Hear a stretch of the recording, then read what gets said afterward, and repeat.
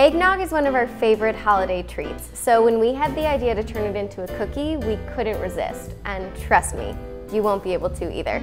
Follow along. First, we're gonna mix the dry ingredients together.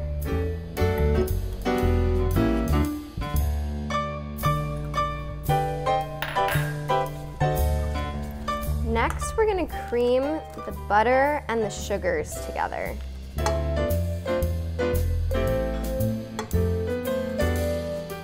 You wanna cream it together until it's nice and fluffy.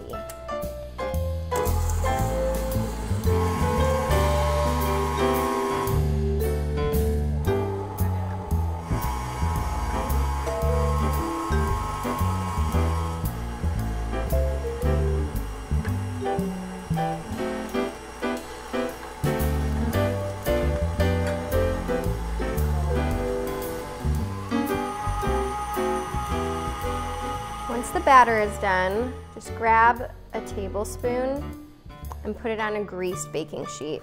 And if you love baking, Escoffier Online has a pastry arts certificate program that could be perfect for you. So definitely check that out. And we're gonna put this in a 350-degree oven for about 10 to 12 minutes, but we don't want these to be hard, crunchy cookies. We want them to be soft and nice and gooey. And now it's time to make the frosting. So add your butter and a little bit of bourbon, and we're gonna cream that together to start.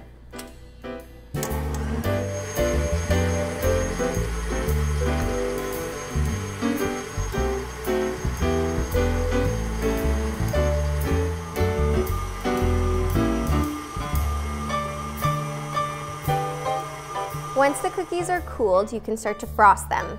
And that's an important step because you don't want the frosting to melt all over your warm cookies. And you can just spread it on there as much as you like. You can never have too much frosting.